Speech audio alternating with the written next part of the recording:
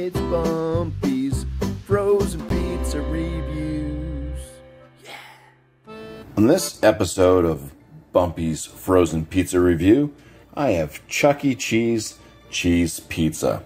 This comes in at 16.25 ounces. I guess you get 500 free e-tickets for whatever, but yeah, my grandson's not old enough for Chuck E. Cheese yet, so by the time we could use those, then this probably wouldn't be a good thing anyways. It'd probably be expired. So it's a good source of calcium, made with 100% real mozzarella cheese, and that's what it looks like in the wrapper. Let's take it out. Let's get it in this oven that I have preheated to 500 degrees. Okay, so here is the pizza out of the oven. I cooked it higher at 500 degrees instead of 400 degrees. It wanted to be 400 degrees for 12 to 15 minutes. I did it for about 500 degrees for about 7 minutes, and then I did hit the broil. It started getting a little bit darker around the edges. I was trying to make it look more like that, but I think that's an actual picture of a Chuck E. Cheese pizza, not one of these frozen ones. Anyways, the crust looks all right. And price on this, I threw away the receipt. I don't really know. I think it was around the $6 range. I'll get more into it after I slice it here. You know, I'm going to eat the whole fucking pie. All right, so good crisp on that too. I'm trying to see if this cooking them at a higher temperature thing actually works, or if I should just follow the instructions. Seems to be at 50-50 so far. I hit the box. We got through it. Okay, let's do a cheese pull. Ooh, there's some. Snap, snap. All right, well, let's go and start with this first slice. All right, so here we are. We have the whole Chuck E. Cheese pizza here. Cheese pizza. Start with this first slice, first bite. Cheers.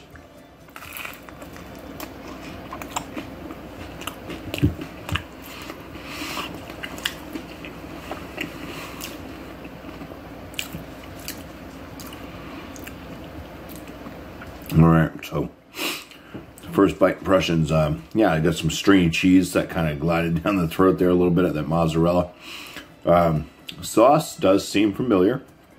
I think it does kind of taste a little bit like the sauce from Chuck E. Cheese if you go and get a slice there. But I mean, overall, it's not tasting like an actual authentic Chuck E. Cheese pizza. Crust seems to be a little bit different. It's just not as... I mean, Chuck E. Cheese pizza isn't like the best pizza in the world, but I never minded it when I took my daughter there when she was little. And we'd have some pizza every now and then. So anyways, I'm going to continue eating this, drinking my beer out of this nice Spiegel glass. I got a nice beer glass set sent to me from FLX Beer Reviews, Dan. So shout out to Dan and FLX Beer Reviews. Thanks for sending me a glass set.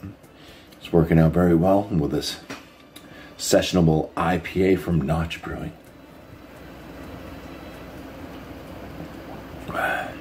All right, now on to the rest of this pizza. All right, we're down to the last bite of the first slice here. Yeah, so far, impressions of it. There's plenty of sauce on it, I can tell you that. It's a very tomatoey sauce. You're getting that kind of acidic taste out of the tomato. Like I said, it does kind of remind me of the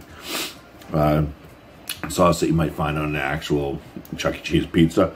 The cheese isn't too bad. I mean, there's not much to offer with the cheese. It's just mozzarella cheese. They didn't sprinkle it with anything. The sauce is just tomato. There's nothing else going for that. The crust, it's a thin crust. It's a crackery crust. It does seem almost like there's wheat or something though. It's a little bit different than some of the completely bland crusts. I'm picking up on something that's kind of like a wheat crisp or something out of it. But I'll continue eating the rest of this pizza. I'll get down to that final slice, and then I'll give you my final thoughts on this pizza. All right, so here we are down to the final slice here. Pretty easy pizza to get through. Yeah, anything that's under a pound is pretty easy. And this is my dinner tonight too, so here we go. Let's finish this off.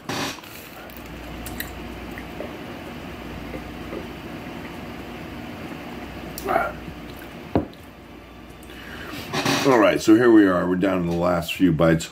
Yeah, all the cheese came off. As you see, there's plenty of sauce. That was the way it was all throughout the pizza.